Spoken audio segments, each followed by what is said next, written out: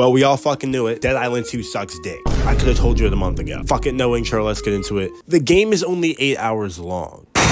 Okay.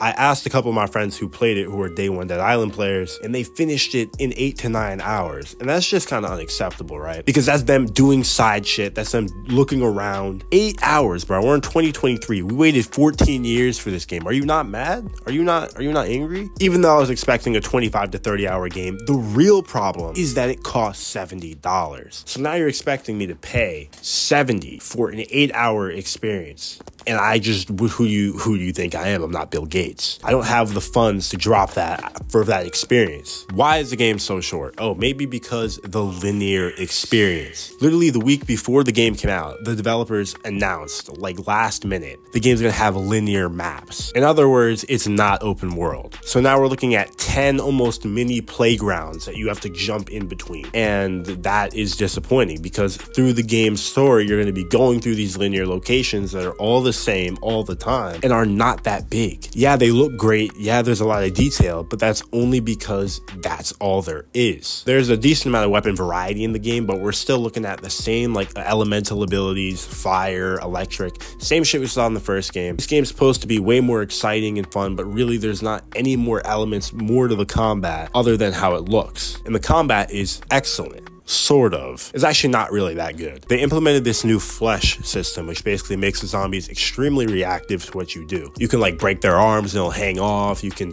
cut off their legs and they'll crawl. Shit like that. It's really cool. Yeah, after you hit it, the zombie looks cool, but the weapon swinging still doesn't feel right. And they still haven't nailed that shit. Like, oh my God, you had so much time. Dying Light 1 still got it better than this fucking game, and I was expecting a lot better. The weapons still feel a little bit off. And yeah, it feels good when a zombie flies, but a couple patches I'm sure can get it right, but overall the flesh system kind of makes up for it, right? The gore is crazy in the game, but you guys need to see past that and understand that it's still not that good. Also, why are there no zombies in Dead Island 2? Like literally in some of the areas it is barren. This is supposed to be Los Angeles, one of the most over fucking crowded cities in the world, and you're telling me that sometimes there's only 10 zombies in a location? There needs to be more to kill, especially on co-op. The game is too easy. You can get through it without even trying. There are very few times where I actually felt overwhelmed. And sometimes when you leave area, you'll come back and all the zombies will respawn immediately. The zombie ratio is just not controlled correctly.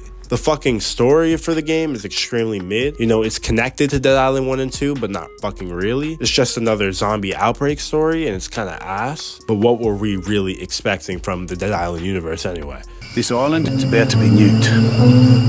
Nuked! What I'm here to say is this game's a fucking scam. It's not worth $70 right now. You have to be looking at yourself. I know you want the nostalgia. I know you want the love of the first two games, but you have to wait because right now this probably isn't worth your time. Look through all the gameplay of YouTubers and shit. You're gonna realize that a lot of people are in the same locations a lot of the time. And that's because those are the locations you're gonna be in all the time. There's variety, but not really, or how generic the weapon modding system is. But realistically, none of that matters because you shouldn't really buy it right now. So I'm here to say, wait till it goes on sale. Peace out.